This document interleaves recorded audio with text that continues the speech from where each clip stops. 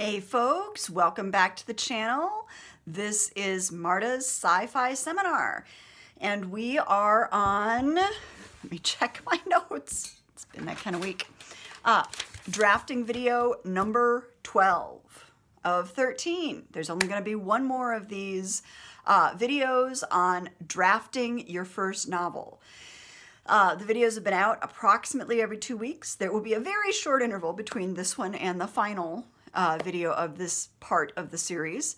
But if you've been watching the videos on your own approximately every 2 weeks or subscribing and following along that way, then you may be as far as 55,000 words. You're almost there.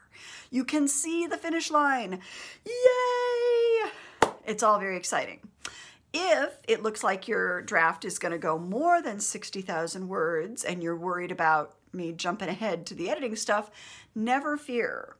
After these last two drafting videos, 12 and 13, I am going to spend the entire month of November doing very short daily videos to help you through NaNoWriMo. For any of those of you who are watching who have not taken the 6-month route to novel writing, but intend to take the 30-day route to novel writing. Even those of you that have been watching and following along and doing this for the last few months, I hope that you will all enjoy the NaNoWriMo videos, as they will be a sprinkling of writing advice, updates on my work in progress, nice big chewy quotes out of some of the things that I have reviewed this last few months. It's going to be a lot of fun. I will be doing short daily videos on this and on the sibling channel, Marta's Magical Mystery Class. So if you need more time for your draft, by all means take it. But tune in and join us for NaNoWriMo fun. Then we will all catch up together in December, and I will start several months of videos on revising and editing your manuscript. So, woohoo! It's going to be all kinds of fun. So, today, we've been talking about elements of fiction and other literary terms. The literary terms I'm going to talk to you about today are imagery and imagistic language. And you can argue there's a difference there. I'll get into that here in a minute. A good basic working definition of imagery is that it's language that appeals to our senses, okay? Classically, we have 5 senses: sight, sound, smell, taste, and touch.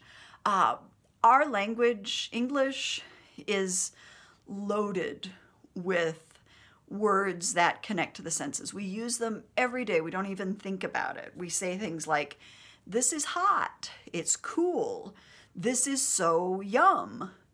Hot and cool are both words that reference tactile sensations. Yum refers to taste stuff. So I think we get this idea that imagery and imagistic language is only for poets and people doing fancy literary work. It's not. Our language is loaded with it. Your manuscript, if you've gotten to 55,000 words, is already full of imagery and imagistic language. And here's where I'm gonna split that hair a little bit. Technically, in literary circles, when we talk about imagery, we're often talking about figurative, how to define a word without using other words that are hard to define. We're often talking about language that uses comparisons between things to describe what's happening in the current work. We have 2 very specific comparisons that we call out. One is a simile, one is a metaphor. Simile is a kind of comparison that uses like or as. A metaphor is a more direct comparison that does not use like or as. A simile would be something like fast as a jet, bright as a star. A metaphor is going to be maybe less obvious. I mean, you get things like, my heart is a bloom that shoots up through the stony ground. You and I have a teen interruption at the door. I do not know either. So,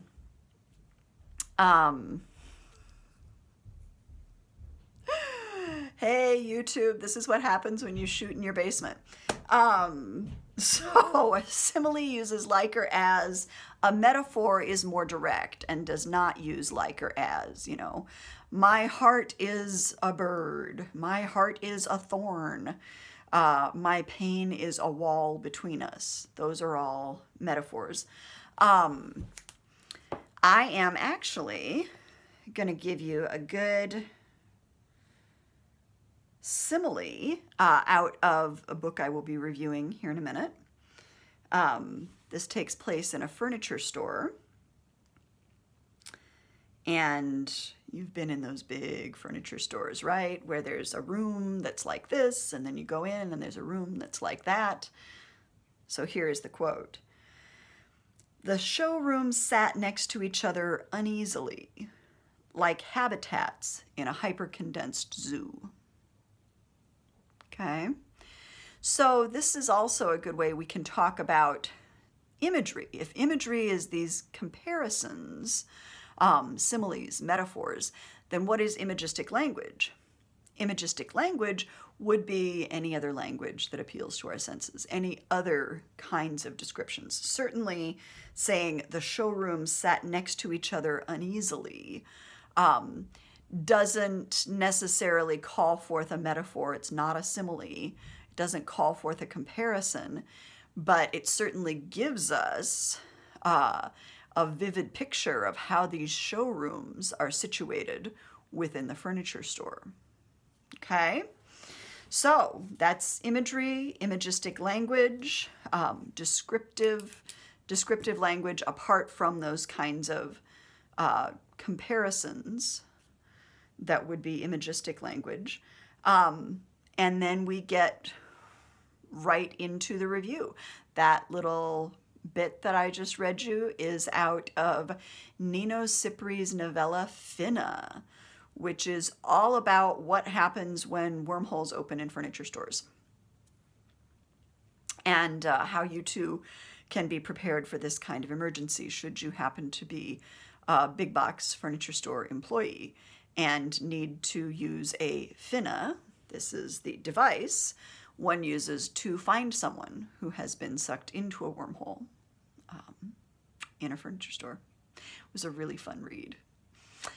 So I highly recommend for all of your wormhole preparation, furniture store wormhole preparation needs, please read Nino Cipri's Finna.